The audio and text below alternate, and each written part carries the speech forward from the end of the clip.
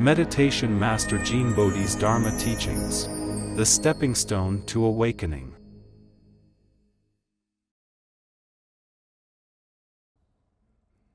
How are you? Good, Master. Please be seated. Thank you, Master. Whenever we used our utmost genuine heart with venerated respect and devoted sincerity to recite the names of the Buddhas and the Bodhisattvas, or their mantras, the effect of our practice was greater.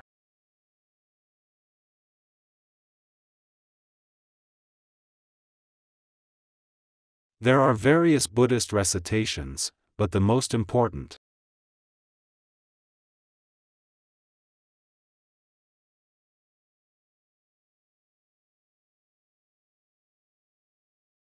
critical secret is venerated respect and genuine sincerity. Previously, I repeatedly spoke about genuine faith and heart. Today I added two more words: venerated respect. The reason for this is the concept of cause and effect. If there were no venerated respect, where would genuine sincerity come from?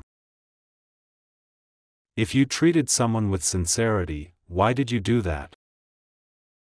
I want to treat every ordinary person with sincerity, as I don't have defilement in my heart, and no intention of defrauding anyone. Loving sentient beings is similar to loving one's family. It can't be exactly the same, but similar. Thus, I don't have a heart of deceit. When we don't have ill thoughts toward others, we peacefully treat others with sincerity. However, that is not the depth of venerated respect. When we wish to have higher energy, more wisdom, greater powers, the most perfect accomplishment,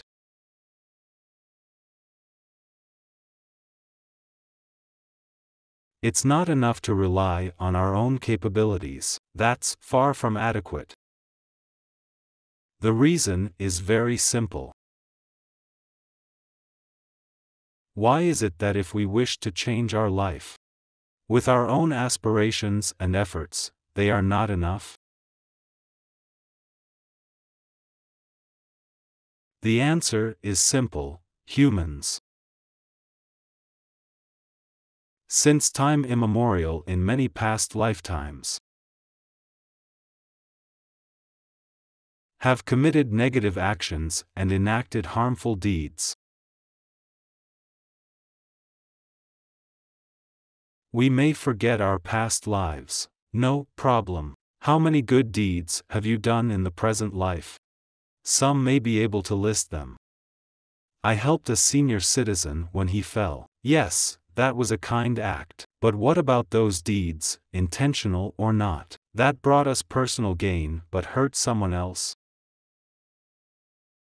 Many of us have hurt others without being aware of it. The most disturbing thing about being an ordinary person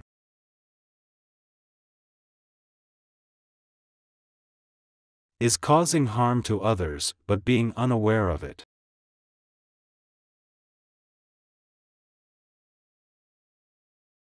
This is the real ignorance. It's stupidity. Such occurrences, however, are common to every one of us.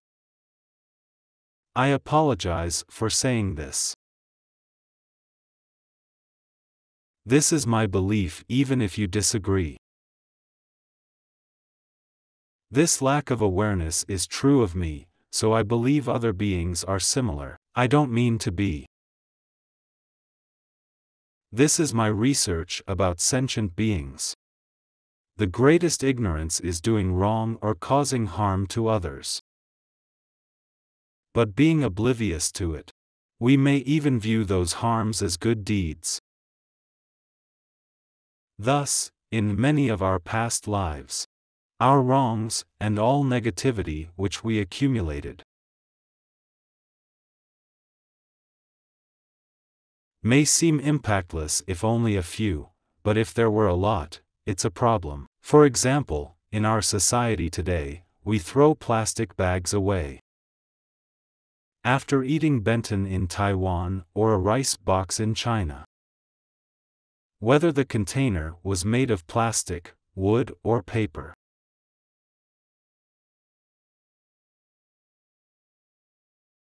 We thoughtlessly throw it away. When the wind blows, these white boxes and bags, etc., fly with the wind. You burn coal at home or burn coal in a factory.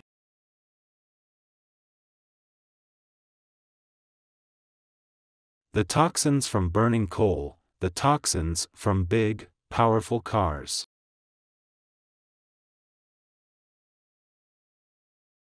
All result in pollution.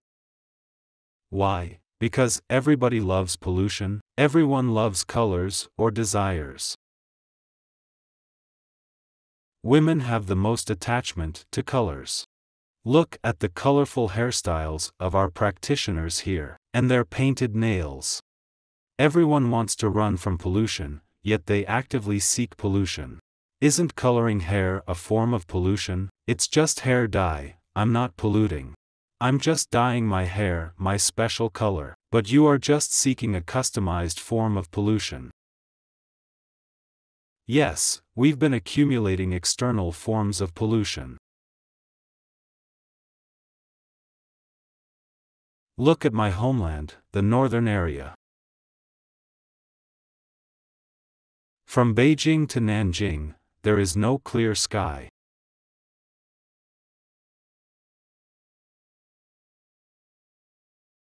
This is due to what's known as haze. From north to south, there isn't a single space of clear sky. In photographs, the sky looks like fish tank water, cloudy and murky. When I saw movies made in Beijing, I felt very depressed. There was no clear air. Colors in photos and movies were all cloudy and murky. We didn't realize that polluting the environment would result in today's negative consequences. Whatever pollution accumulated became haze. Further accumulation would mean that every one of us would contract all types of infectious disease. Where would anyone be able to find a clean windpipe? Would our lungs and their cells show up as clear and clean in an X-ray? Would we have a healthy breathing system? If our respiratory system is polluted, what would the impact be? Would our kidneys be affected? Would our heart be affected? Would we suffer from asthma? All types of illness would manifest. Would our brain suffer from lack of oxygen? Would our brain suffer minor or serious effects of poisoning? Would there be unexplained flu epidemics? Would our children become intellectually stunted? I feel that these things are possible. When I breathe in fresh air, it's full of oxygen. How about the polluted air? It's mostly poisonous chemicals. When the brain is flooded with these toxins, how could one not be confused? When each of us contributes a little bit of pollution, the whole universe is eventually polluted. Therefore, since we have many lives, let's say that in one life we killed people and several cows and thousands of sheep. If such killings were accumulated 100 lifetimes, and you laid out the corpses on this big earth, they would cover the whole of Taiwan.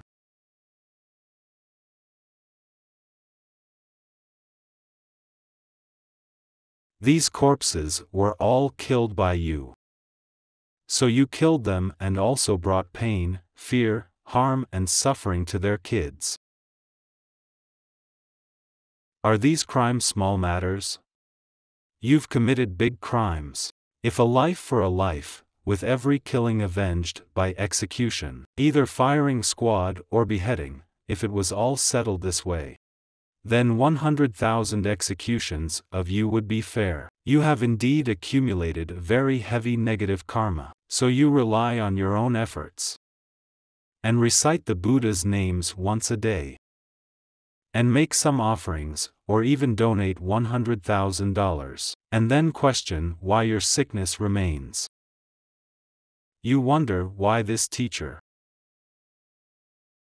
or that tulku or dharma king did not praise you. That other person who didn't make offerings looks ugly and is also poor. Why is the teacher always praising him? Why have I never been praised? Each person's cause and effect are different. The extent of their negativities differs. However extensive our aspirations are, if measured and compared with our accumulated negativities, we've not cleared 1% of our million negativities. We haven't simultaneously cleared them all. We haven't evened things out. Our aspirations don't equal our negativities. We have mental tendencies toward negativity. Even when we're trying to eradicate our crimes, we're still influenced by our karmic energy, and our pride, jealousy, etc., which once again lead us to commit crimes. Thus, we attempt to practice Buddhadharma, especially the Diamond Sutra. Today, I brought the Diamond Sutra text. Let us read the first 4 verses.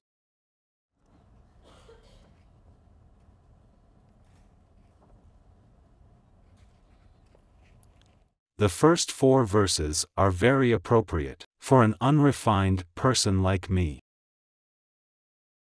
My understanding isn't thorough, but let me read it out to everyone. My mind. I am a person without mind and thoughts. Whatever arises in my mind, I say it. It is fine if you can't stand who I am. It's your karma to meet me. If you didn't have bad karma, you'd meet Amitabha Buddha.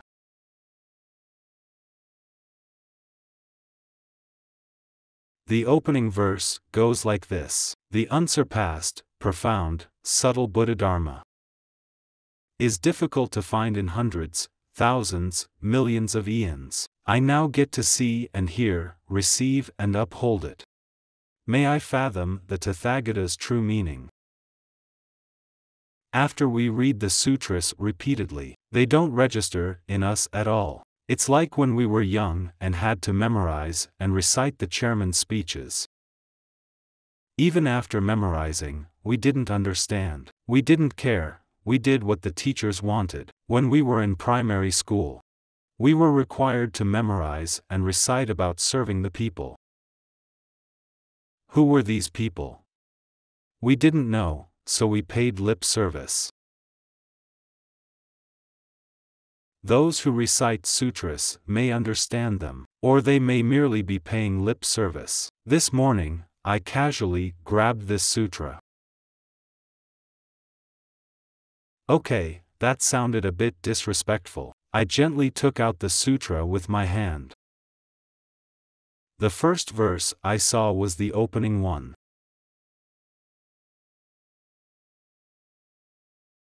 The unsurpassed, profound, subtle Buddhadharma. Unsurpassed means that the benefits to us and the support given to us are really very precious. The preciousness can't be explained, it is unsurpassed. Unsurpassed doesn't mean there is no up direction, it means really supreme. So we use the word unsurpassed. Profound, really deep and fathomless.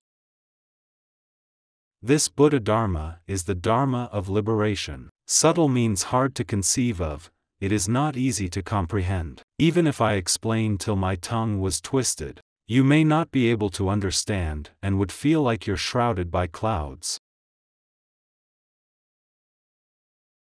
Some people may already be at a loss after hearing the first verse. If we're not careful, we might end up confused. I hope those who are depressed after listening to this class will not develop mental issues. I hope they'll be ordinary normal people who see mountains as mountains and water as water. People who eat if they're hungry and sleep if they're sleepy, alright? This Buddhadharma is so profound from the very first verse. The first verse represents the unsurpassed, supremely rare, very precious and valuable. Profound, subtle Buddhadharma. This verse is clear, it speaks of the inconceivable, difficult to comprehend. Maybe if it were easy, everyone would be enlightened. Concepts deemed to be beyond philosophy are not easy to understand. Given this, we tend to focus on the words and work on them. We fix our mind and eyes to these words and work on their mutual connections.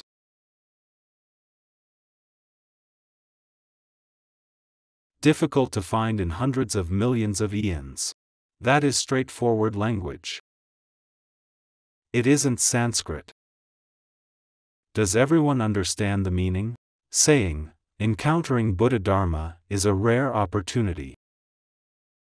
For example, in my case, I met the Buddhadharma because I was ill. It was that simple. It was such a simple encounter of opportunity. It was illness that led me to hear the Buddhadharma. Is this similar to your experience?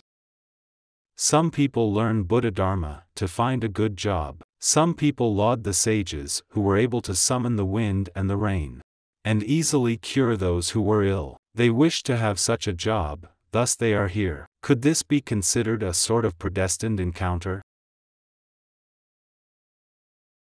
Is this predestined meeting positive or negative? Positive. Thus, I welcome people to come and develop such abilities. Do people think about such things? Or have I guessed wrong? Are there any of you who wish for such a job? Please raise your hand. Wow, there are. They really are not afraid of death. I get to see and hear, receive and uphold it. What do receiving and upholding mean? Perhaps you all understand better than me. Today, I have seen the sutra. Now that I've heard and received the Buddhadharma, whether I've understood the meaning or not, the true and accurate meaning, by hearing it, you received the Buddhadharma.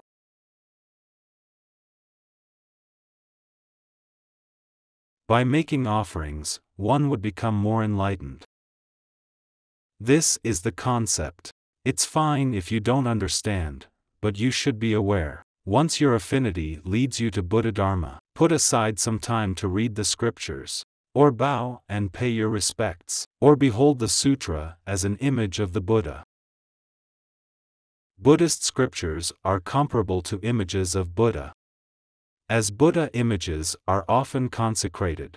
By putting scriptures inside the images, prostrating to the Buddhist scriptures is like prostrating to Buddha images. Regardless of our ability to understand the truth within the sutra, as long as we come into contact with it, are able to recite it, are able to see it, we are able to benefit from it. Because they are the scriptures of the Buddhas, a gift from the Buddhas to awaken sentient beings. The inconceivable part is that, as long as you are sincere, even if you can't understand, Buddha's scriptures can help you understand. Do you understand what I am saying? In other words, even if you are stupid or don't understand a word, so long as you are sincere, you will comprehend the scriptures. Thus, each time we hold the scriptures, or venerate or recite the sutras, we benefit from them. This is what receiving and upholding mean. May I fathom the Tathagata's true meaning. This is an aspiration. If you were to continuously bask in the Buddha's lights, through upholding your faith in the scriptures, your mind may give rise to a new thought. It may be a thought of aspiration. If not, that's all right too. Hearing this Buddhadharma, you wish to receive the Buddha's supreme wisdom, the innermost essence which enables you to awaken. Only with such an aspiration, you'll receive what Buddha wants to give you, the special powers that grant enlightenment, and cause you to resonate with great wisdom. If you have such wishes, the Buddha will grant your wishes. In the Sutra of the Universal Door of Guanyin Bodhisattva, the Bodhisattva vowed that, if a person is suffering or in danger, etc., at time of need, the Bodhisattva will be there. Thus, when you wish for enlightenment, then probably the necessary wisdom will naturally come into your life. When we want to practice Buddhadharma, the most important thing is treasuring that chance. We need to treasure that opportunity as it is precious and hard to find. It is difficult to find in millions of eons. Why? I am also very stubborn. When I read these verses this morning, I got stuck on the second phrase. Hundreds, thousands, millions of eons. What if a person pays no heed to Buddhadharma? He may think, why should I believe? Or, I need to work, I want to date. These are normal things people want to do. Understandable. If I miss this opportunity, does it mean I won't have another chance? Does it mean that the next chance will appear eons from now? In fact, 100,000 million eons. According to Buddhist teachings, how many years equals an eon? Anybody knows? If my example isn't exact, just understand it from the broad perspective. If an eon is 1,000,000 years, then 100,000 million eons would mean many billions of years before you get your next chance to practice. Are we saying this to show the preciousness of awakening and enlightenment? The Buddha does not lie. I wonder why do we say 100,000 million eons? If we were to break down our body, we would find it's composed of numerous elements found on this planet. So let's say I have this chance and lose it. Then after I die, my body will decompose.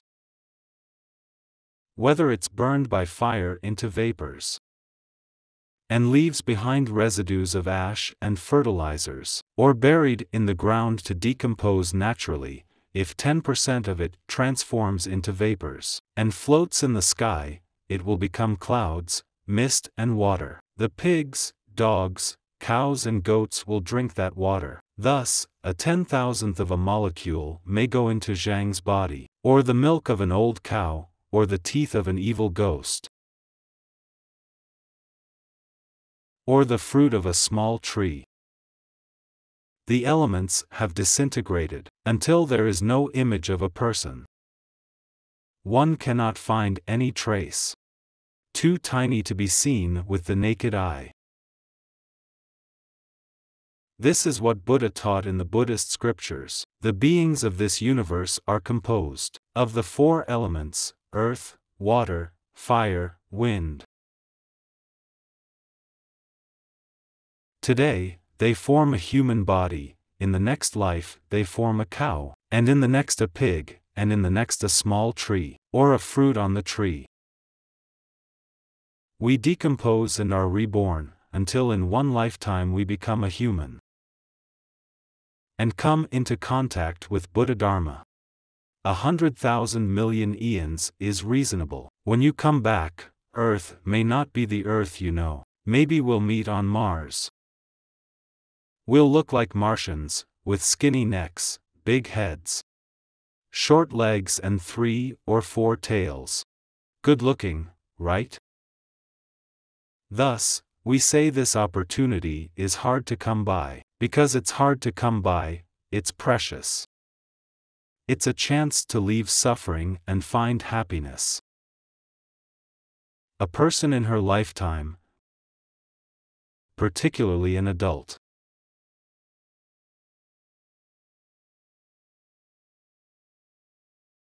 If you reflect on the journey thus far, do you have more suffering or more happiness?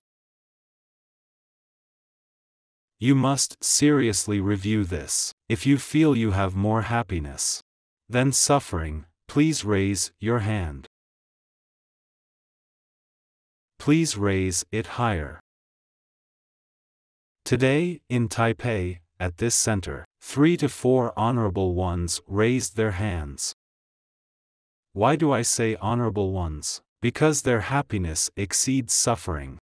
They are of a noble class, not ordinary folks. Those who didn't raise their hands may be experiencing more suffering than happiness. During these few days, I've reminded everyone that the sufferings in our lives, all sorts of sufferings, come mainly from pressure and stress. Emerging from our mother's womb is the beginning of stress. The stress of being born. That is a physical reality. When a baby emerges from the womb, the momentum of being born is stressful. Doctors have debated whether it's healthier to be born by C-section or by natural means. Some doctors said a natural birth, for the mother's body, and with the pressure of coming out, may be healthier. This is the first experienced stress. During the first 6 months of life, a baby is weak and subject to danger. At this time, if the mother doesn't take care of the baby, or due to poverty, or lack of milk or malnutrition, then the infant may die or become disabled. Next comes the stress of nurturing and teaching. The child doesn't know anything. The parents start to teach the language and appropriate behaviors that are needed for living. After that comes the knowledge needed to make a living. From elementary school, to high school or university, to becoming a PhD, etc. These steps are mainly about acquiring knowledge of society, and how to make a living. We need to make a living. So we undergo the pressures of studying. That is the overall perspective. When children go to school, do they pressure each other? Unattractive kids have the stress of that. They may be picked on by others. When I was young, there was a child uglier than me. The students beat him up, and the reason was because he was ugly.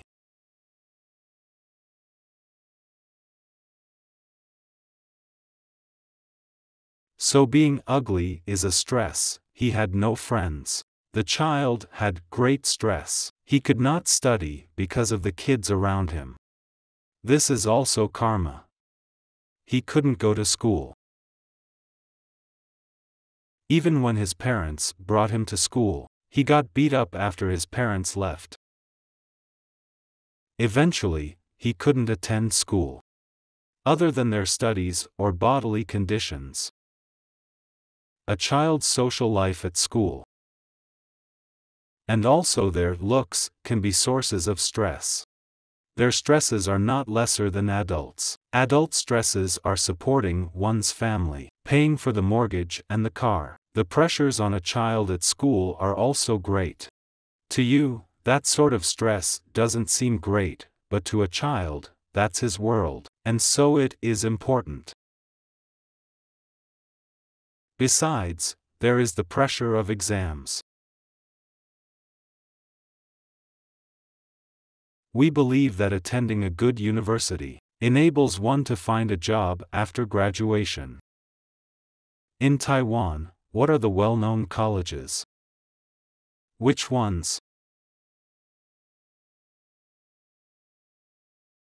National Taiwan University.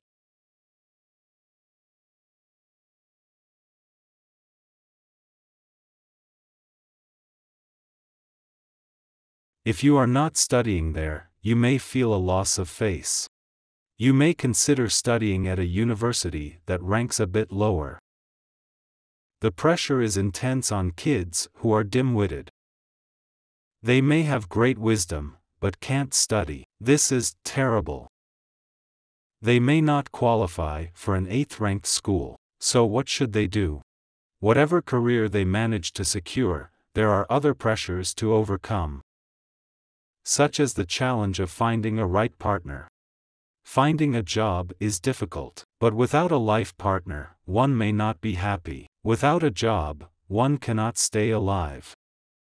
They wouldn't have enough to feed themselves, not to mention care for our parents. Not being able to support our family is indeed a great stress. Whether you did well at school or not, if you are not competent in your work with poor performance, you'll get fired. Work life is stressful. You grow up despite all the challenges and create a family. Women manage to find a husband, men manage to bring home a wife. Buying a house becomes the next challenge. Right after the happiness that brings smiles, comes the challenge that brings frowns. Housing. A growing child playing every day thinks his parents' mortgage is a mundane thing. A house is enough to make you grit your teeth. After marriage, the pressures of housing may even stress you to death. Real estate brokers drive up the cost of housing till it's sky high. Putting aside judgment, that's reality. You just have to accept it. You wouldn't want to sleep in a wooden barrel. I even thought about doing that. At night, I'd find myself a big oil barrel and make 2 openings at the top to look out. Wouldn't it be great to sit in there? It would be like a metal Mongolian tent. You don't need a car to travel around, just roll yourself. Rolling is like driving a car, but it is hard to brake. Our life is like sitting inside a barrel. We're unable to brake, no solution for that. Whether it is stress or going with the flow, we are like a rolling water barrel, unable to stop. One stress cycle after another, nowhere to escape to. Right? With difficulty, you got a house and a wife. Then, you wanted her to get pregnant. When she didn't have a child, you blame her. But when a child is born, the parents will be in trouble. Nowadays, raising a child is costlier than raising 10 wolfhounds. And more expensive than having 4 wives. Do you agree? You spend money to buy milk. There's a risk of buying poisonous or fake milk. You might even wonder, if my child drinks this milk, what will happen to him? That's very dangerous. I won't go into detail here. If you were to go into detail about all of life, there would be a lot of fears and worries. That's life. Life is not easy.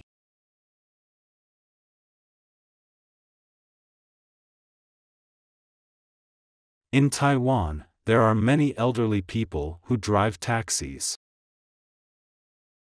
They are senior citizens, yet they are still driving taxis. They do not own a home. They lament their lack of house. Alas!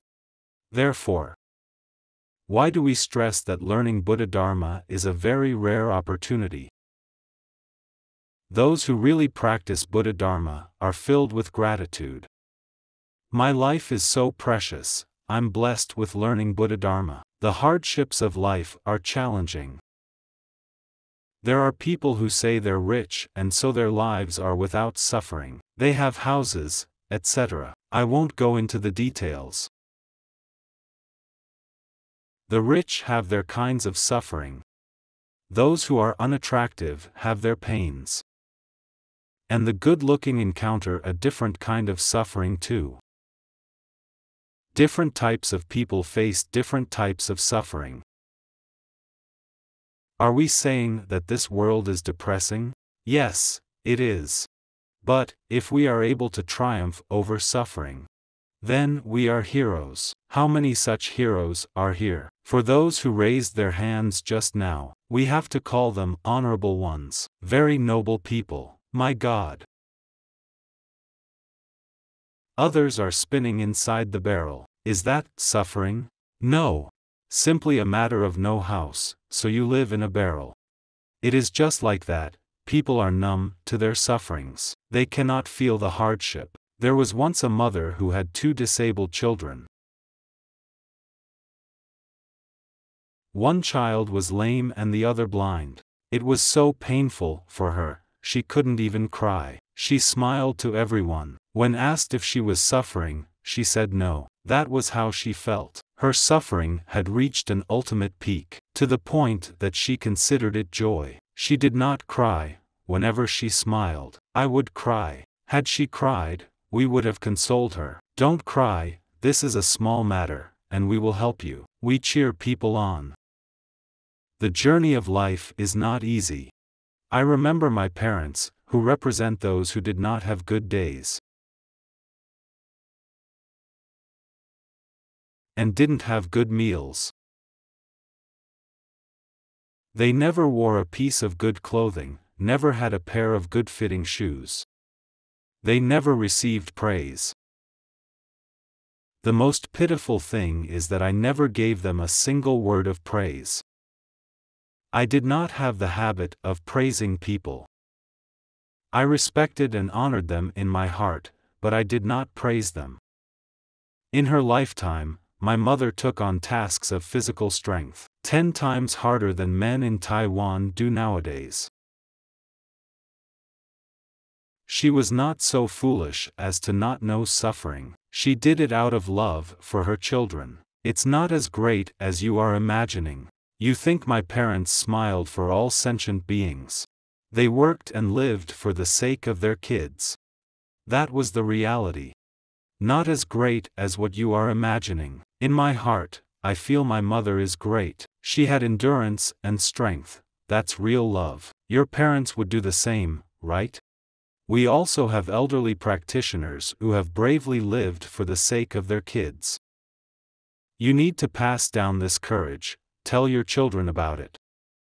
Especially those who are experiencing hardship and setbacks right now. Tell them tomorrow will be better.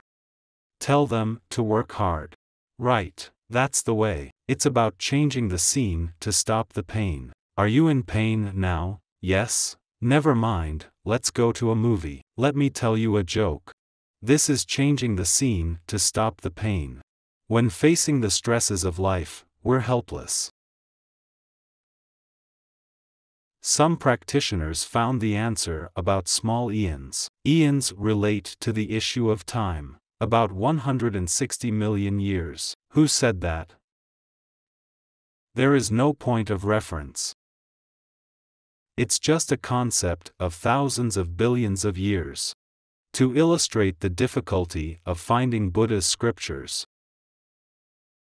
Life is definitely pressurizing and full of pain. When we are able to recognize such opportunity to learn and practice, to face these pressures even within the Buddhadharma, at the highest state.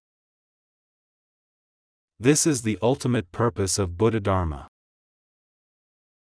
The aim is to enable us to not suffer in the future. This is very great. It's not a matter of taking a painkiller to stop a headache, or taking a tranquilizer, or antihistamine to stop your symptoms. You don't feel pain, though the cause of the pain is still within. Learning Buddhadharma is not like taking a sedative. It is not an instant painkiller. The ultimate goal of learning Buddhadharma is eternal freedom from suffering. It is attaining the state of complete perfection. This state of perfection is beyond the 6 realms of samsaric experience. Can we say it is beyond this solar system? When humans transform into spirits or when we have a thought. Does anyone understand the nature of thoughts? Mental thoughts are a specific view. Let's test this.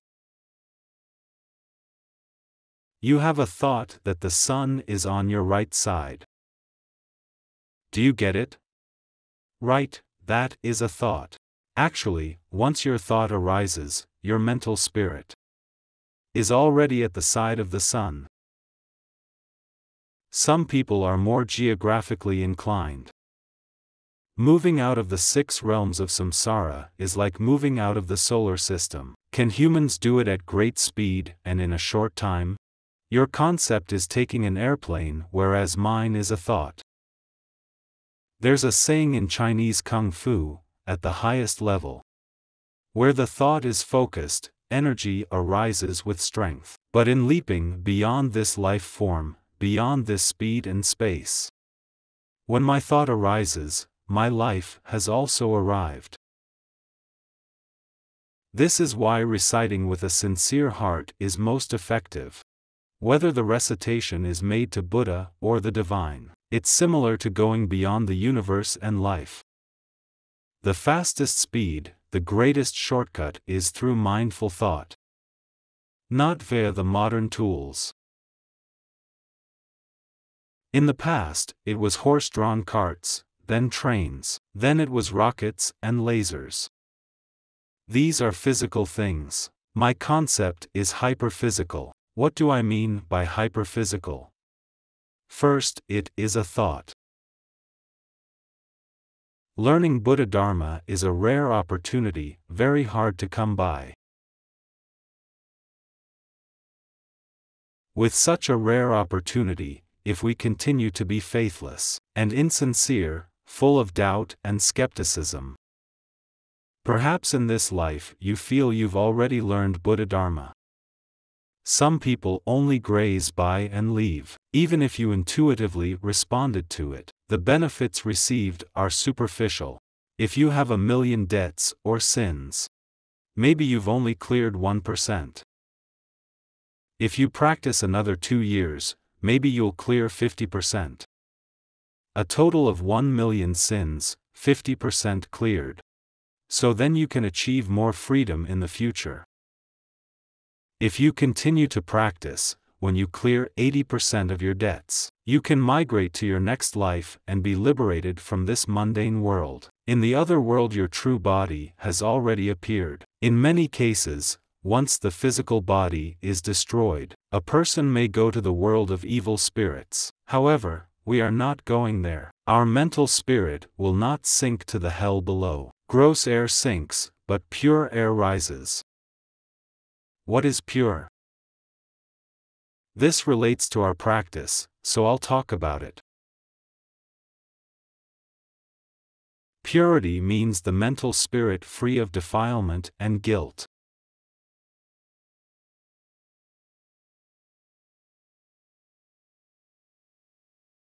Without the baggage of karma, you are lightened.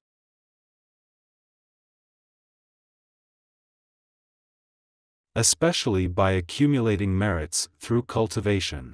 Initially, we are greedy and grasping. Now those things we should not cling to we have let go. At the same time, to those who are greedily grasping we said to let go. We're no longer grasping, we've put down our burdens. Maybe there are still uncleared debts. However, there is a better method of liberation. And that is to share our wisdom and communicate our understanding. By telling 10 people, 100 people, and so on, until such time as others also put down their burdens. Some wise students may let go more than you. When their negative karma is eliminated, your merits from promoting Buddhadharma arise. For example, if you teach someone and he clears 50% of his karma,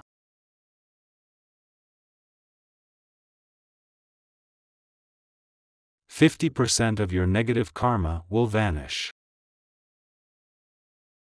He clears 50% and so do you. If you were to teach 100 people, your merits would accumulate as each person clears 50%. You would be accumulating 8 million merits. If you don't ascend, then who would? You accumulated so many merits, so you are at ease and blissful, like sunshine, full of positive energy. You'll gain wisdom in this mundane world. Good concentration and perspective on problems.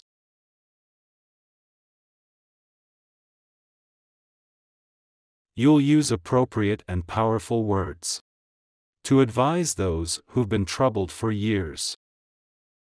You'll solve their problems with a few words. They'll realize that things can be so simple. They'll exclaim, "I've really awakened." You've amassed merits and qualities. This can happen easily in our human world.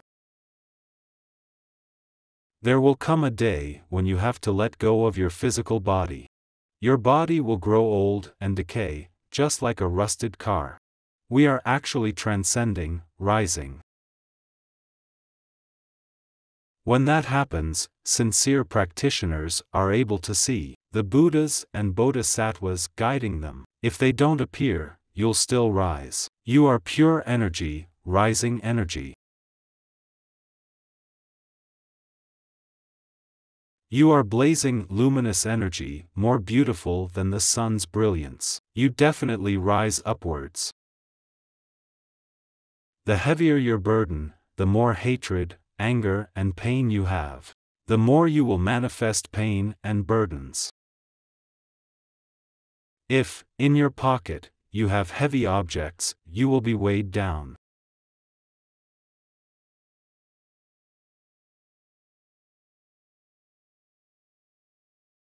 If everyone carries a backpack, and yours is the heaviest, then you are dragged down. If I do kind things and practice self-cultivation, then I move upwards. Why? I am not greedy, not pursuing things that bring negative karma and burdens to my life. What I am doing is bright like sunshine, positive things. They are lighter than air, more radiant than light. That is why I am ascending. With a big bag, yours is filled with helium and floats you to the sky. Those who are greedy and commit bad deeds, those who can't tell right from wrong, they think they have wealth and happiness. But in fact, they have burdens. For those who are descending, what can they do? You won't know if you will descend in the future. You have to take out all the greed and harm from the pocket of your heart. Clear out all greed and covetousness. Whatever you need, I will give to you. Whatever you pursue, I will give you. Whoever obtains by way of greed will descend. Thus, the more burdens I remove, the clearer will be my energy, and such energy will propel me upwards.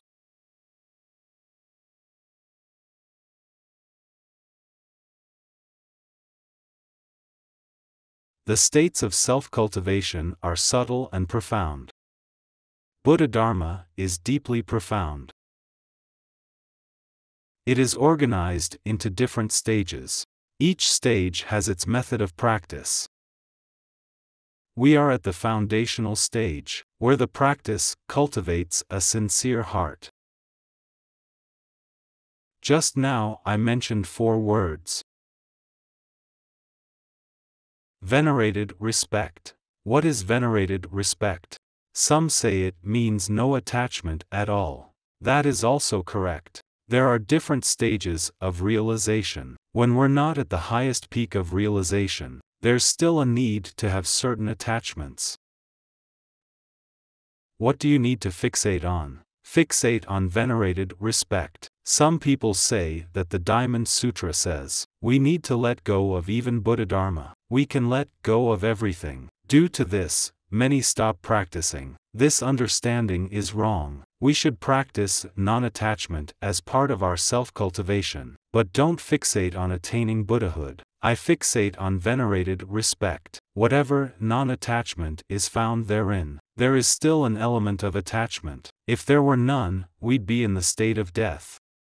A state without any feeling of existence. If a person were alive but without attachment, what does that mean?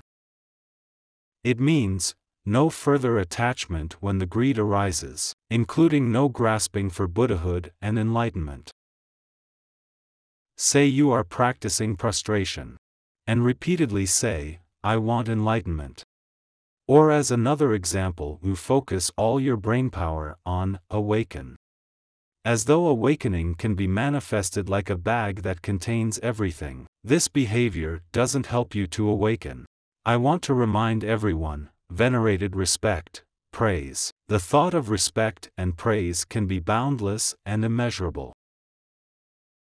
Such boundless thoughts arise from our heart, emanating from our every cell. The radiance of reverence and compassion are offered to the Buddhas and Bodhisattvas. So no thoughts of I or of wanting enlightenment, which are selfish and narrow-minded. We need to go beyond I and make best use of I. The process of cultivation is making best use of I. It does not mean there is no I, so I do not use I. If you don't use I, then who do you use in your cultivation? It is still you who is practicing. Just don't be grasping. Do we have a purpose? Yes, I want to be totally enlightened with boundless merits and qualities. Whatever you can visualize, but you cannot constantly think of that. However, you should constantly cultivate. Stop thinking, just practice it. I want enlightenment and Buddhahood. Don't think this way. If you do, the part of the brain that processes these thoughts gets stuck due to selfishness. Can Buddhahood be achieved just by thinking? The thought, may all sentient beings be freed from suffering and achieve happiness, is the fastest method to accomplishment. If we don't have that state of mind, what then? We need to focus on an object that helps you enter enlightenment. How can we penetrate into it? Through the images of the Buddhas, through the eyes of the Buddhas, through the representatives of the Buddhas. I have no other example except that of myself. Use representatives of Buddha such as your master. Use these shortcuts to help you enter the state of enlightenment. Your mind and life can then enter another world.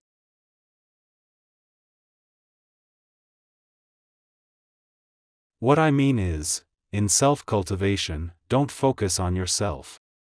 First cultivate venerated respect.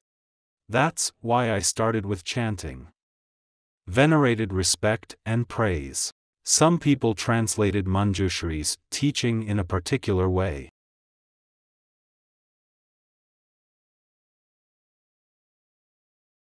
If a practitioner were to please me,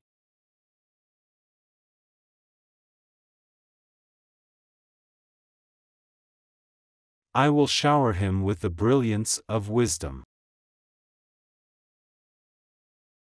Saying this today, it sounds not humble. So let's put it differently. If this practitioner lets me feel happy and at ease,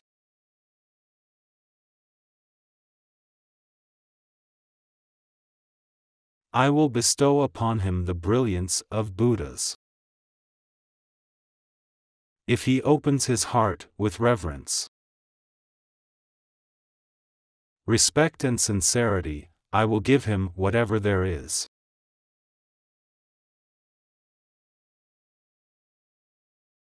If he opens the door to his heart, but his heart has two doors and only one is open, then my light cannot fully enter. It will take a long time before all my light can fully enter, so I wish to remind everyone. My dear disciples,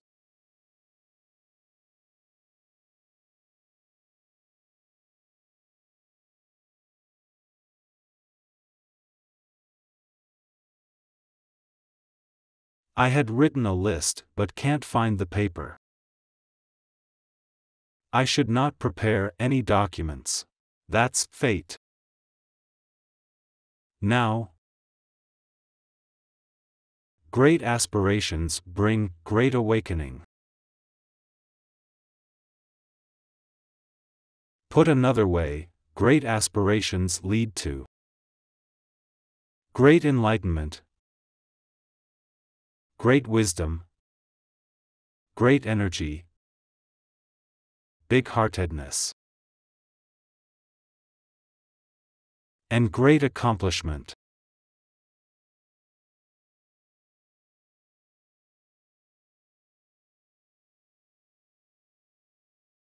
Some people like to argue, what if I have no wishes? If there are no goals, there is no road to success.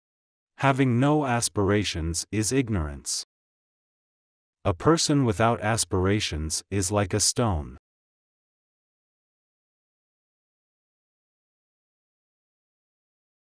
But a wrong aspiration leads to the wrong path.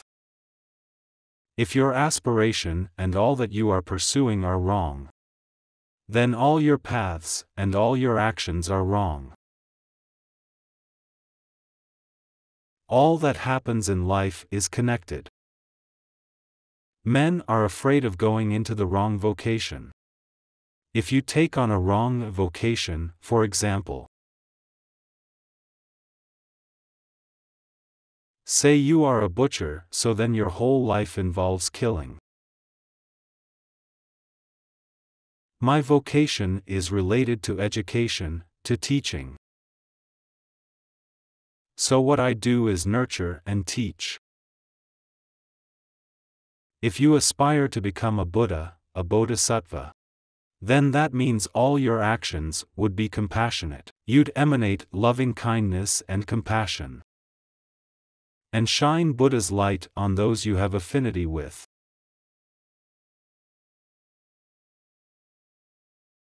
If your goal is incorrect, then all your actions would be wrong. If your aspiration is wrong, it means that your actions are wrong. If your aspiration is positive and great, then you can achieve wisdom and abilities at inconceivable speed.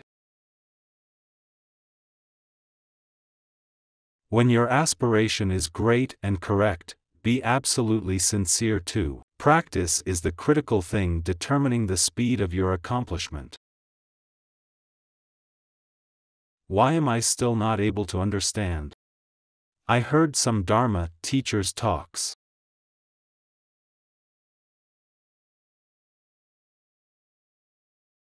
They say you practice for your next life.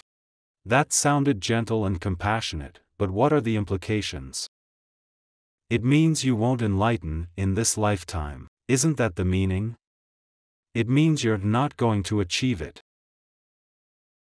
Next life, perhaps. Just now we talked about the next life. In how many eons will that be? Why do we push things? You could do this life to next life. Present tasks should be done presently. Being a Buddhist practitioner or a student or a disciple, what needs to be done today shouldn't wait till future, not even tomorrow. Let me tell you a story about a flood. There was a monastery at the foot of a mountain. One day there was a heavy downpour. The monastery was in a ravine. I don't know why it was located there. This monastery had its back to the mountain. It sat in a gully. When it rained, water would flow into unstable areas. Due to the terrain, the ground was steep in the back and low in front. In order to have a flat base, the builders used stones to reinforce the front of the temple and built walls. There was no rain for several days, and then suddenly a heavy downpour came. They sealed the gates and the cracks and then collected some water to drink. They dug a trench in the front yard. The downpour got heavier, and their trench filled. Water filled the front yard. Soon the water rose up the high walls. Monks had to climb on the roof. Those on the roof started to feel the swaying of the temple. The abbot climbed on the roof of a nearby building. Someone asked the abbot, "Why is our roof swaying?" A monk who had studied the sutra by the sixth patriarch said, "It's not the temple but your mind that's swaying." Upon hearing this, the monks believed. They were enlightened and began to meditate. One monk jumped down from the roof and kicked the door open. Water gushed out. The temple stopped swaying. "So, is your heart still swaying?" the monk asked. "No, not anymore," answered the rest. Those on the roof clapped and said, "Our concentration power let out the water."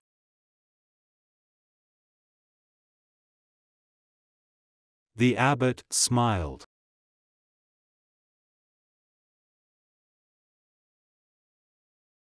I think faith, aspiration, and practice must be genuine and practical enough to face reality. Aspiration must be followed by practice. Less talk and more practice. Less dwelling on impractical, so-called Zen verses. And thinking we've become enlightened. Which is like building a pavilion in the sky, a foolish dream. Buddhadharma is to bring sentient beings out of suffering and into happiness. You, in your pursuit of happiness, are already mired in the agenda of trying to get rid of real suffering. However, this persistent chasing of a so-called supernatural phenomenon is questionable. Whatever could save the temple today, be it good or bad water, once it is too much, the building collapses and people die. Everything would be gone. Take real action, less frivolous talk and more practice. Aspiration means getting to the tasks, not fake things. This is a world of causes and conditions.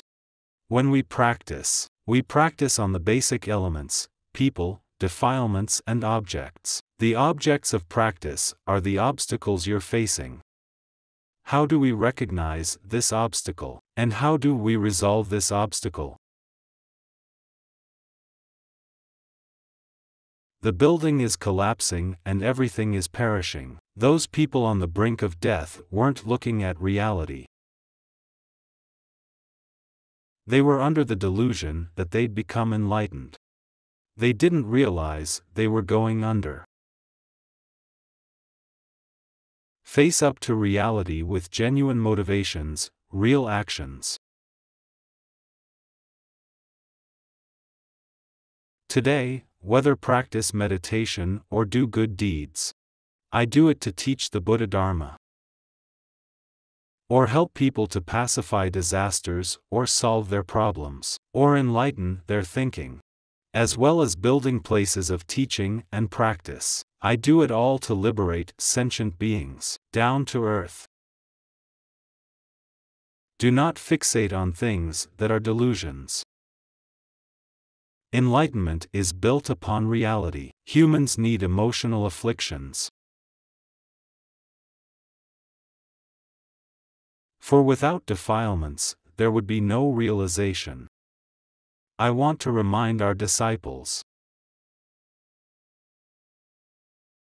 that without defilements, there is no possibility of enlightenment. Where there are real defilements, there is real enlightenment. False defilements lead to false enlightenment. From the view of mundane society, we use right knowledge to address emotional afflictions, setbacks, and disasters. After realization, we will have the confidence, methods, and wisdom to resolve problems. We will live with confidence and greater energy. We'll have more confidence to face problems. Many are stressed to death by these problems. Everyone will encounter problems.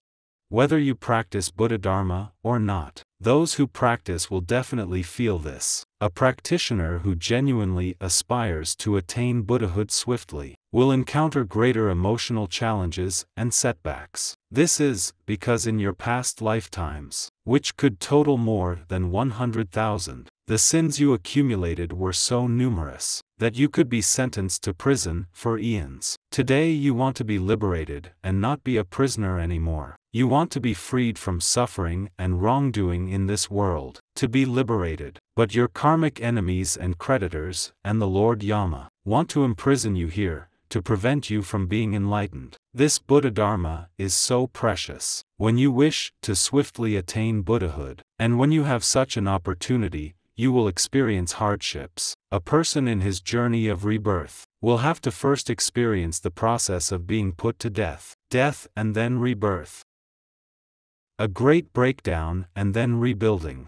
No breakdown, no rebuilding.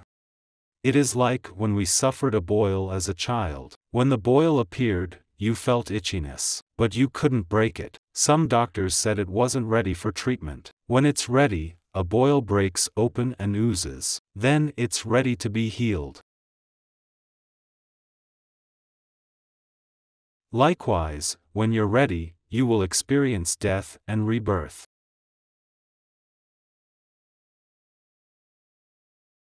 If the concept of death and rebirth is the birth of enlightenment, if this awakening is a new birth, enabling you to let go of your greed and fixation, then it is known as the nirvana of the phoenix. To put it in a common way, it's the process of a caterpillar transforming into a butterfly. Your past life was as a silkworm. By practicing well, you will penetrate through the silk cocoon. The silk cocoon has many layers of silk which wrap you within it. When you are able to bite through the layers and free yourself, you turn into a butterfly. You are a phoenix. Of course, before that you were a crow, a burnt chicken, not a phoenix. You need to practice until transformation. I wish for people to transform from greedy and evil to an enlightened Buddha. You need to die once or go through many deaths. Like the experiences of Xianzhang on his journey west. Even though he wasn't killed, he endured 81 terrifying brushes with death before he became enlightened.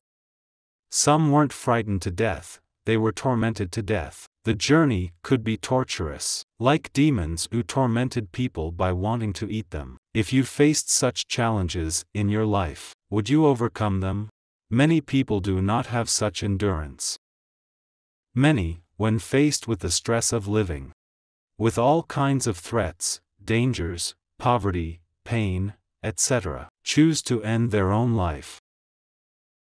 Many who commit suicide think that there is no avenue of liberation. Very pitiful. Yesterday or the previous day was the 10-year anniversary of the death of Hong Kong actor Leslie Cheung. A lot of his fans from Hong Kong commemorated him. There were performances by singers and actors. It was a moving scene. I've not heard his songs, but I've seen his movies. He was handsome and a good actor. I'm sure everyone liked him. He looked so good, was so famous, and much wealthier than ordinary working folks, so why would he choose suicide?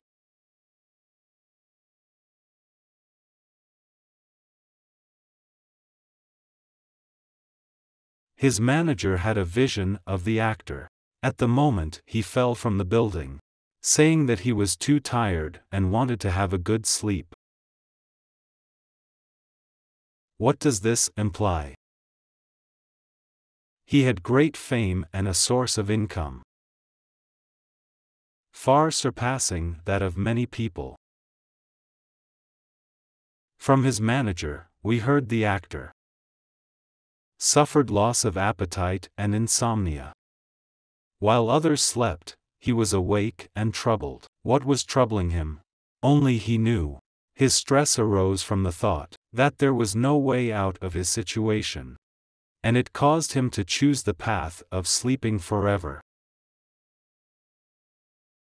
The manager said this beautifully, like in a poem. It sounds like he was a breeze in spring. A living being took the path of death. How could that be wondrous? A person reached his ultimate threshold of pain. In that state, he stepped onto the plank seeking his last salvation. But that plank of salvation broke, and he plunged down. We need to learn to take on courageous feats.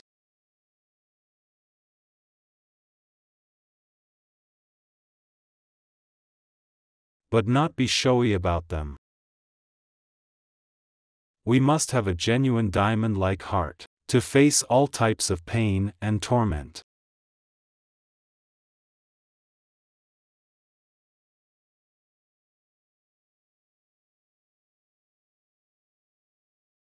This is why, without fear of death, I put together the JinBodhi golden words. Recite them like a babbling fool.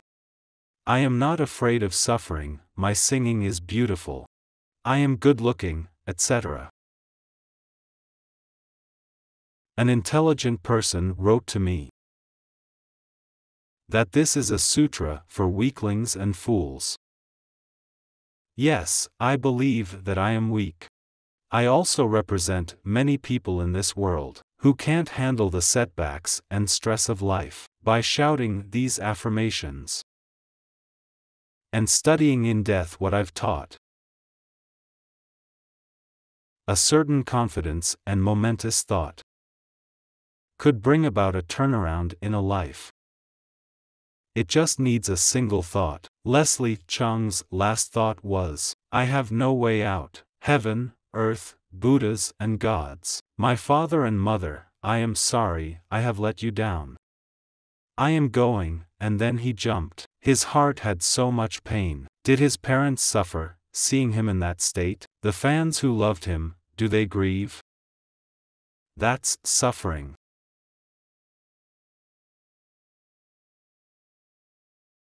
Someone said, Master, if Leslie Chung had known you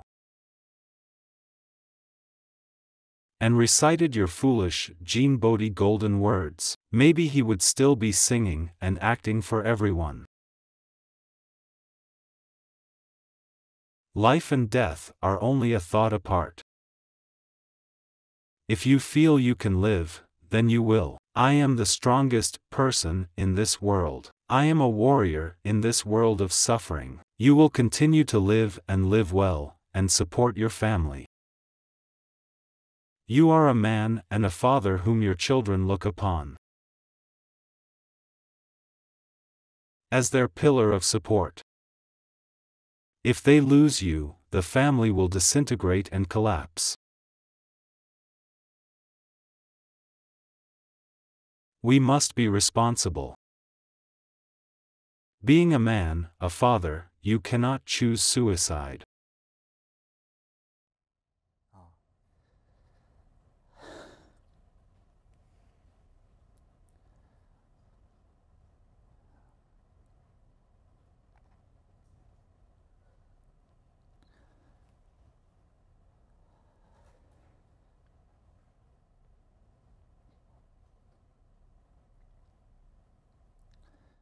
Perhaps at present, as a father, you're unable to provide children with a luxurious lifestyle. Not able to give them a big house. But as long as there's a father to call upon, your home is your children's heaven. It gives them motivating life force. Parents can't take the path of no death. They cannot select death. This is because you are your children's lifeblood. You are your children's Guanyin Bodhisattva. If they don't have your daily care, your love and compassion, then your children can only choose one road. And that is to follow you to death.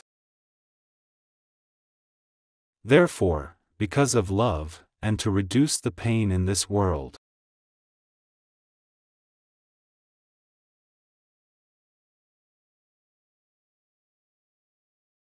those who are parents must gather their most resilient heart in order to face all the pain of life. If you don't have enough energy, please recite the foolish JinBodhi golden words. I believe that after reciting once, you won't choose to end this life. I also experienced, at a young age, a lot of pain and pressure.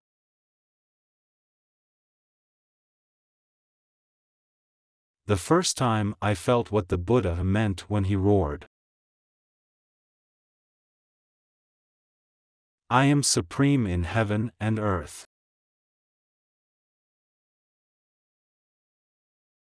I felt that when he declared that, he was under tremendous pressure.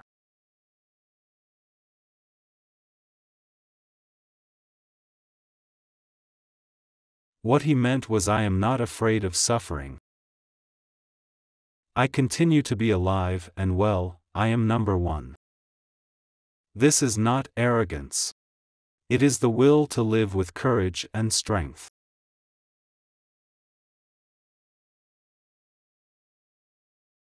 We need these words to support our life.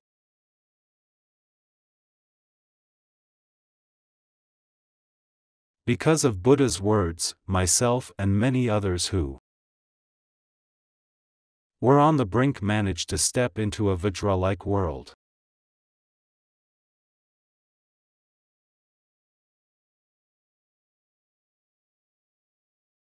Those words gave me the courage to ask myself, and all those who have affinity with me, to shout the words out loud and to share them with all of you. All who have affinity with me, please recite. I am supreme in heaven and earth. Let's repeat it. I am supreme in heaven and earth.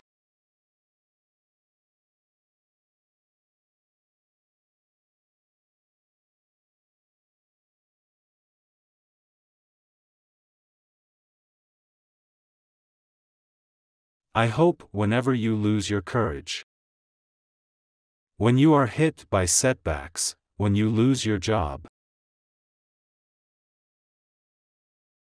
and for those fathers who are out of a job and feel ashamed to face their kids, please shout this line to yourself. As long as you dare to shout this, you are a great father. Whatever problems you may be facing, due to this mantra of life, like a flash of Buddha light, they've been resolved. In that instant, your journey is laid out for you. This is the mantra of my life bestowed upon me by the Buddha. Today, I pass it on to everyone.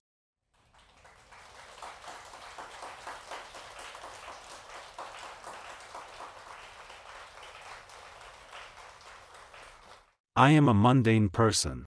However, my thoughts are very different.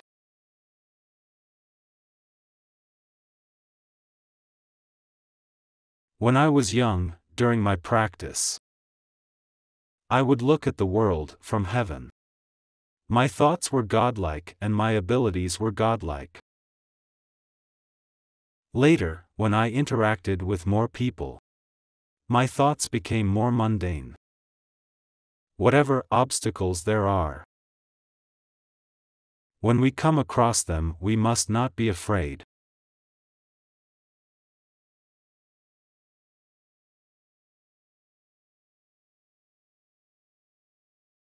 There are so many types of sufferings in this world. I discovered a law about sufferings. Being in the mundane world is suffering. Then what's the point of being afraid? Don't be afraid. Suffering is the truth of this world. Therefore, I must change suffering. You may consider life suffering, but I don't. I must challenge these sufferings. I must make the best of these sufferings. If you were dim-witted and without knowledge, and you led an organization to bankruptcy, people would criticize and beat you. While you are being beaten and criticized, you should wake up. Oh, it's because I lack the necessary knowledge. I don't know how to manage a business. I don't have leadership capabilities. I don't have the charisma of a leader. I am not big-hearted, I am dim-witted, I am not magnanimous.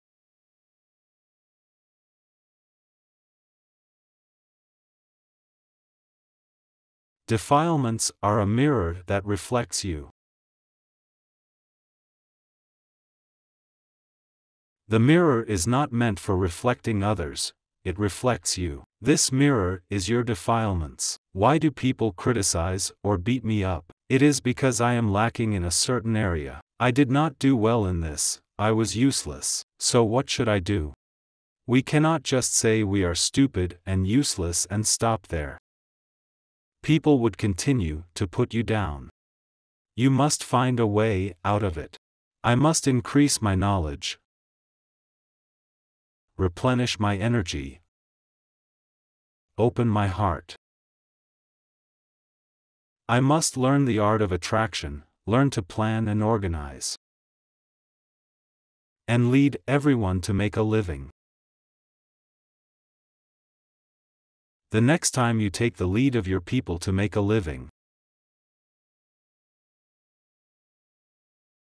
everyone will have a job and your business will grow continuously, supporting many families. At such time, who would not adore you? When you are beyond the need to work on the ability to plan or attract, then your charisma is real. Are not those qualities key to accomplishment? Emotional afflictions are created by us, not by someone else. We created them ourselves. I've come across practitioners who've lost jobs. Master, I am jobless, what should I do? I usually advise them to light incense and ask Buddha for blessings. I also ask if they are free. I don't have anything except free time. All right. Please sit before Buddha to reflect. Why have you lost your job? Your boss doesn't like you. Did your company close down? No, you were the only one asked to leave. Now reflect on your boss's viewpoint. If you were him, who would you fire? Some people were straightforward. After reflecting for 5 hours, they told me, Master, if I were a boss, I'd fire me. Do you know why you were fired? Yes, I know why. I talked a lot but never took actions. If I were my boss, I'd fire those who are like me. That's right. Losing your job teaches you to never lose your job again. You will earnestly do your work. You felt you were working for your boss, but really you were working for yourself. You were working for your loved ones. Whatever you contribute in terms of your life, the torments, the tiredness and pressure, etc., are trials you willingly shoulder, out of love for your parents, family and yourself. Thus, when we assume the responsibility of love, we will never be jobless, never let our boss down. I dare not and I would not.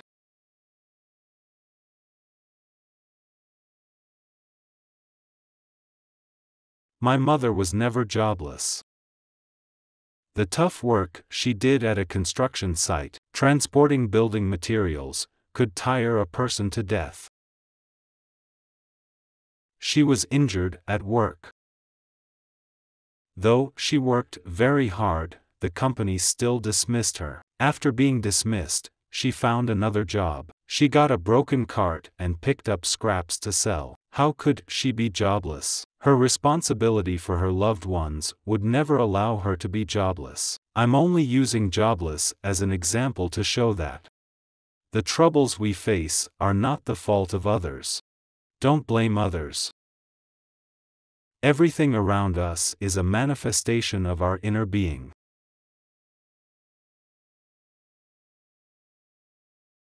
If you cannot find a reason, then the final answer is karma.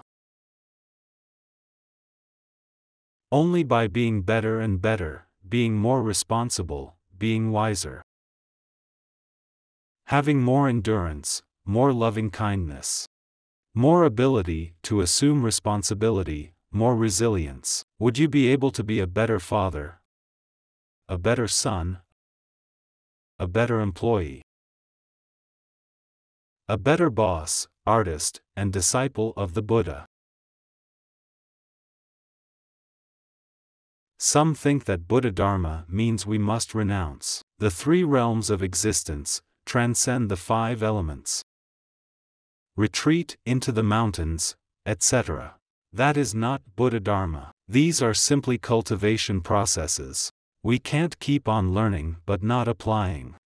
Likewise, Taiwan University is good, but you don't want to stay there forever, unless you become a teacher there. You can't stay there as a student forever.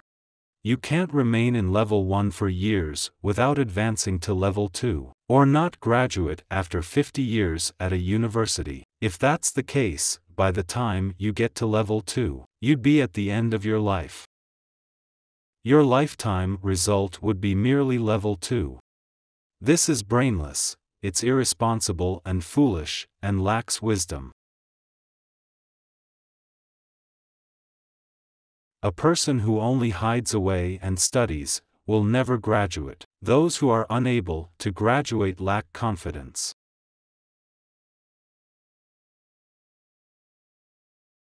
For someone like me who's never been to school, I am cheeky enough to keep going. I live by motivating myself. I am supreme in heaven and earth.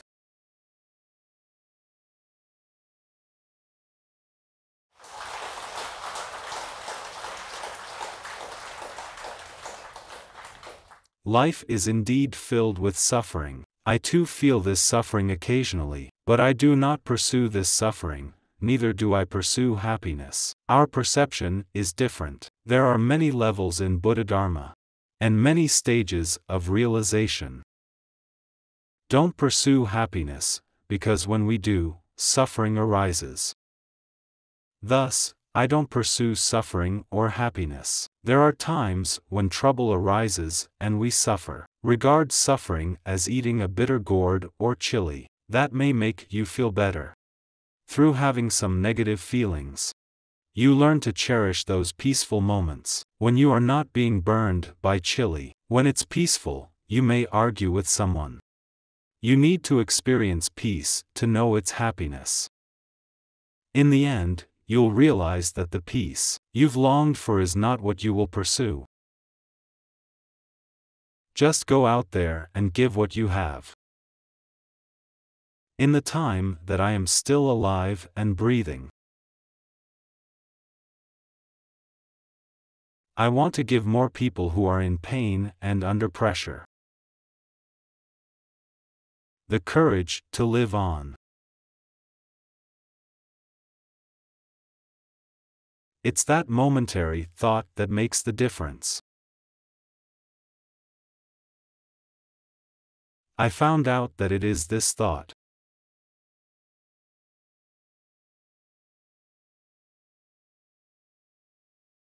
that separates the yang from the yin, the sky from the earth, and heaven from hell. The Supreme Teacher I worship. My most supreme teacher, Sakyamuni Buddha,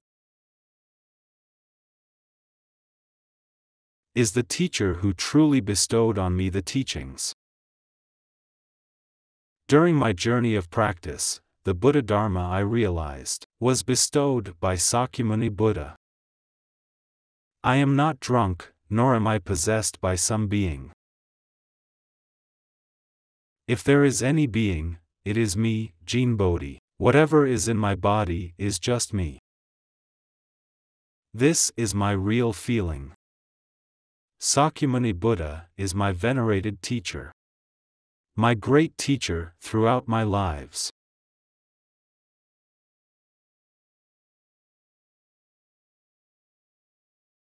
The Buddha said, one flower, one universe.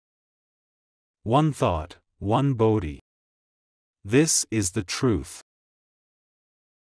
This applies to the crucial point in our life. If you feel crushed and like you're dying, then you will die. You must think, I am resilient and strong. If one time isn't enough, repeat it 108 times. You will be very strong. Now you have a method. This is a special mantra. As long as you recite it, at most 108 times, the illuminated path of the Buddha is laid out before you. The door to hell, the demons with sharp teeth, vanish in a flash like bubbles. You find before your eyes the radiance of the sun and the open road of life.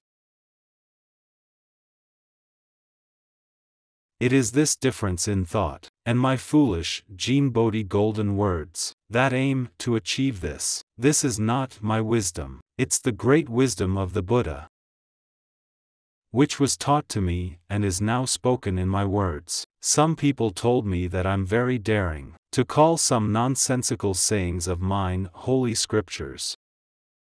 These are the Buddha's words of wisdom. The Buddha saved me and I want to save you, so I tell you. A momentary dark thought has destroyed so many people. I have told this story before.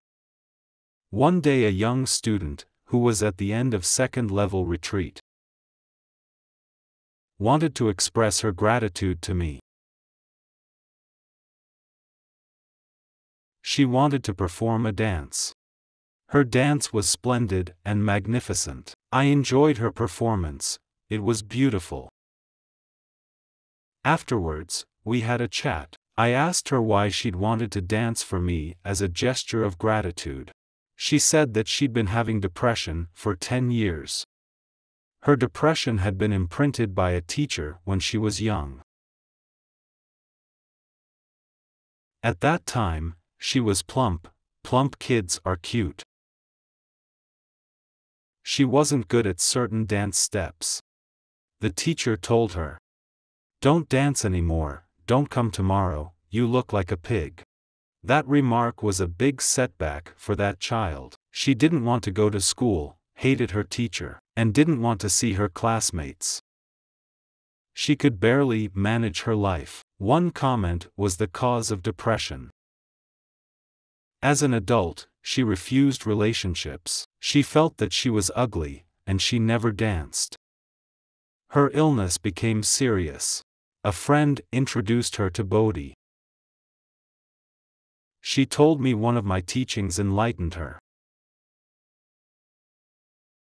So she set herself a difficult task. She had not danced for some time. She wanted to find again that beautiful feeling of dancing, and offer it to me. She felt my words had enlightened her, and given her the confidence to live on and live well. Her confidence was very simple. I am a disciple of Master JinBodhi. I am the best, because my surname is Jin, gold, and I'm rich and beautiful.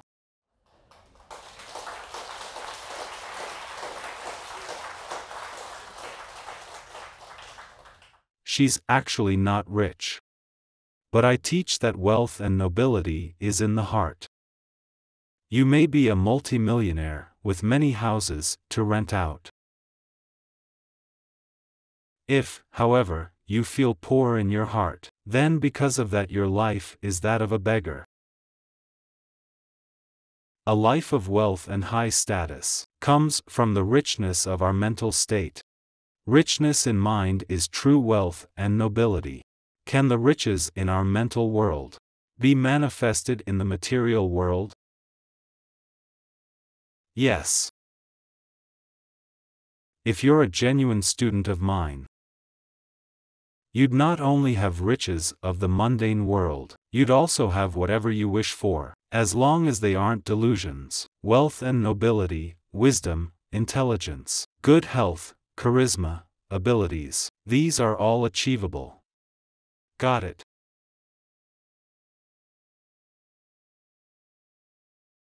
This may sound like JinBodhi is speaking nonsense to delude people.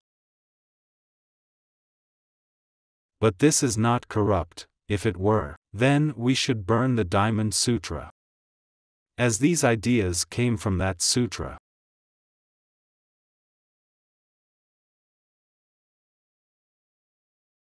You want to have no phenomena of the mind, until you reach the state of no mind, no phenomena. No dharma and no heaven. It's difficult to understand. It's a state of non-existence and existence, non-duality. This nothingness is about letting go all our fixations and greed. Whatever you wish for, you can easily have it. Wanting wealth or wisdom is that easy.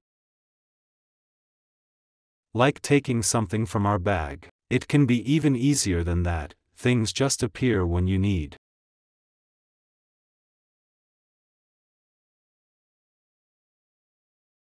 The sky looks empty because your eyes are blurred.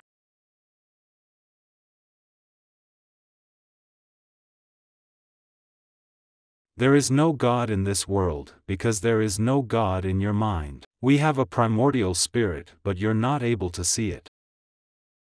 It is like wearing glasses while searching for them.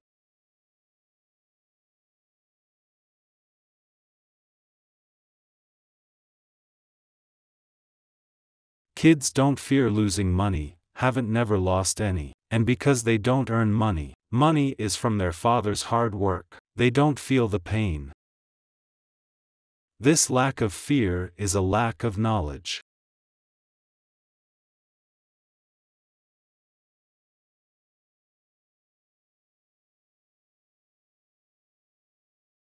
How do you achieve all you wish for? 4 words. First 2 are venerated respect.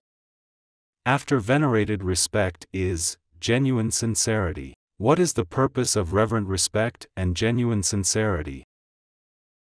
Of all the various methods of practice, when I do the meditation of greater illumination, I do it with reverent respect and genuine sincerity. When I recite the names of the Buddhas or Bodhisattvas, or the mantras of the Buddhas, I think of Master with reverent respect and genuine sincerity. We need to observe the intensity of our sincerity.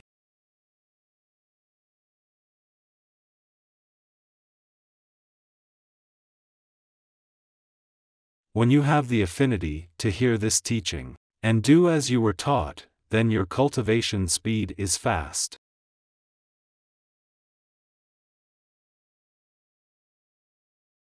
If your method and motive are wrong, your speed is near zero. After practicing 1,000 days and covering a mile, you're still on the wrong path. Even if you're on the right path, if your aspiration is inadequate, your progress would be near zero. If your aspiration is right, positive and immense, your progress is fast. Being fast means, one day of practice can leap beyond time and space. Whatever you wish to achieve is within the secret of those 4 words. So I ask those who have affinity with me to read Buddhist robes carefully. The secret methods are all included. Some people said they've read it several times. I ask them what they have understood. This is a mysterious book. When you can see and touch the book, you receive protection from it, and inspiration and care from various gods. These methods are within the book, not outside the book. Also includes the teachings of the Diamond Sutra. This is a supreme jewel. Readers of the Diamond Sutra would have to cultivate for a few years before they could understand the teachings. This sutra is not for beginners, it would be poison to them. A practitioner needs to cultivate to a certain level before they can study this sutra. The teachings of this sutra are equivalent to practicing postdoctoral material. It is not meant for beginners. It's also hard for mid-level practitioners to grasp. The Vajra is of no image or phenomena, like Bodhisattva Guanyin.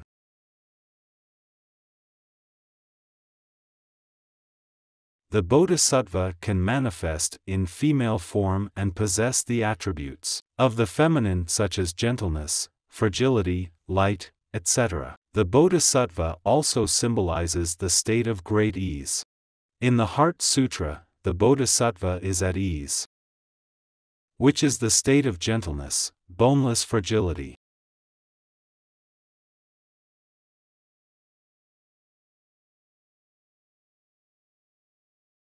In what state can we find the Vajra? There are no steel muscles or iron skin. Not even a thin sheet of plastic cover. Then what is that? The Bodhisattva's resilient heart of compassion, offered for the liberation of all beings. That is the Vajra diamond. This kind of Vajra is like air transforming, liquid transforming and yielding. When the Bodhisattva's element of air, or liquid transforms, or the female form. There are many messages here. The first is for female practitioners. When the motivation and practice are correct, Buddhahood is attainable in this life. The second refers to attaining Buddhahood. If you aren't on the path of the Bodhisattva, your merits, qualities, energy will be inadequate. So how could you attain Buddhahood? You need to practice a path that benefits all beings. It's a way of accumulating merits and qualities. Wisdom arises through liberating sentient beings. This is the highest state of cultivation in the entire process. Only then can you attain the ultimate right view and understanding, and the ultimate state of great ease. This way of benefiting sentient beings, in my opinion, is truly one of great ease. If I were home doing nothing, and thinking that I am at ease, it's actually the opposite. Those with right aspirations will feel this way, sometimes due to ignorance and negative karma. People get frustrated about working, but when given a week's leave, after a week, they start to suffer. A month, deep depression sets in. Because you made a vow in front of Buddha, you have to work. Aspiration must be followed by work. How many would make this vow to Buddha? Dear Buddha, please bless me with stupidity. Are there any such people? Most would ask, Dear Buddha, please give me great strength, wisdom, energy. What would you do with great energy? When you fuel up a car, it's meant to run. When you fuel up a plane, it's meant to fly. When you add fuel to a missile, it is also meant to fly. So if fuel is given to you, you're meant to work. If, one day, you have no more fuel, it means you are finished.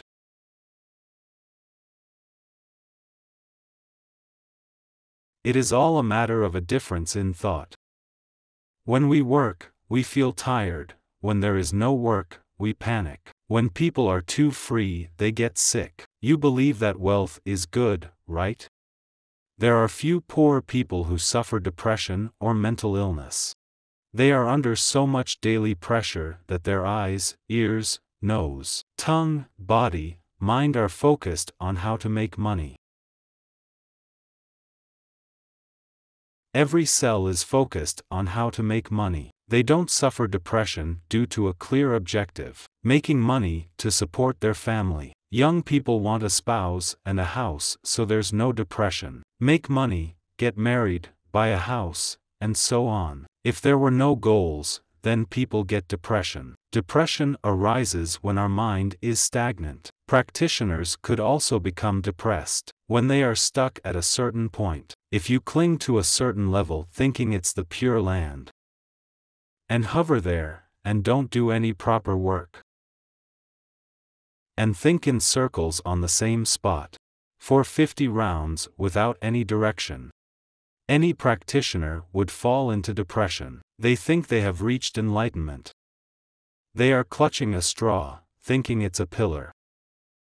When we're on the practice path, we can't stop. Practicing is action-based. It should not be halted. If it is, illness arises. Everyone please remember this. Artists depict sitting meditators. That's wrong. They should depict them walking or busy doing their practice. Meditation is something we need to do every day, for at least an hour. As a true disciple of JinBodhi, every day you should practice my teachings for an hour at least. If you have to travel or are in a hospital, etc., such that you cannot meditate, then make it up within 7 days. So the next day, or day after, add an hour, at least 1 hour daily, otherwise, we will lack energy. If you don't practice, I don't punish you. We are not a secret society. There's no punishment by someone else. It's self-punishment from our karma and heredity. If our energy is inadequate, we have to practice. Only then can our energy increase. If we increase the length of practice, our energy can awaken our wisdom. Our drive then becomes very strong, like fueling up a car. If we reduce our practice, our energy decreases. For example, today I practiced for an hour, and my work today consumed only half the energy generated by my practice. Due to that extra half hour of practice, I've accumulated energy. Why are there many Buddhas and Bodhisattvas, whose bodies, after death, are transformed into relics? This is because of their energy, their practice, wisdom, merits and qualities. These things, when they're put together, change the structure of lives.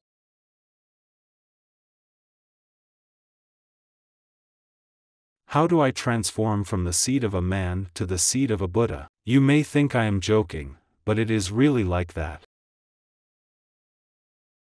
How did Buddha's mind have such wisdom? His aspirations and practice over the course of many lives. He had great merits and qualities. When we look at Buddha, Sakyamuni especially, we see a human being. However, he's not a human being. He is a Buddha, a very special, rare life form. He is a composite of great compassion, aspiration, and great energy manifested in a form. If we practice well, we too evolve and transform in that direction. On the path to Buddhahood, we acquire health and wisdom. Those things come about in this way. Those who spread the Buddhadharma in order to liberate sentient beings. Those who transmit Buddhadharma to people. Their merits are immeasurable. Those who broadcast Buddhist robes and read it often, printing and sharing it with others.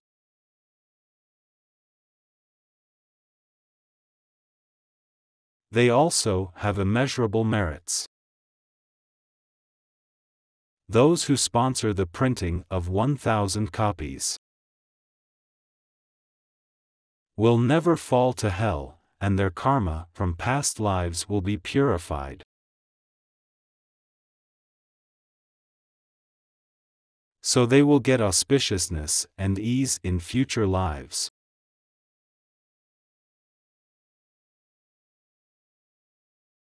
All those who vow to promote, donate, build, print, whatever this Bodhi organization does to help people.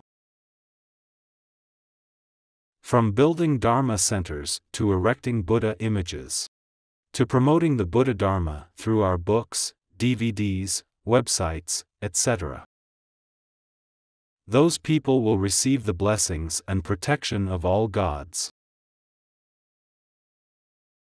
allowing them out of difficulties and into auspiciousness. Got it? I believe it is like that. Thank you, everyone. Thank you, Master. All those with the affinity to hear this teaching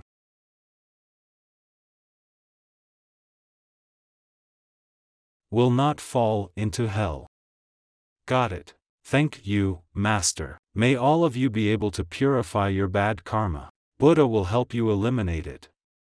Got it. You will accomplish all your good wishes. Got it. You will be healthy and at ease. Got it. Those who broadcast today's recording or this DVD